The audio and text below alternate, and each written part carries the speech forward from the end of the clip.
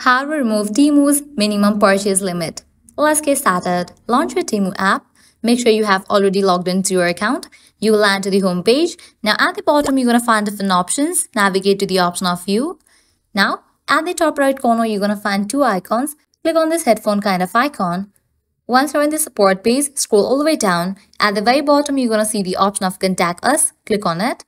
Now over here, you're going to find this message box. From here, you can easily contact to Temu customer service. This message box, type in remove checkout limit and then send it. With that, Temu customer support team will get back to you. Here, select the option of no, I still want to remove the order limit. Now click on this button, remove the restriction, and then follow the on-screen instructions.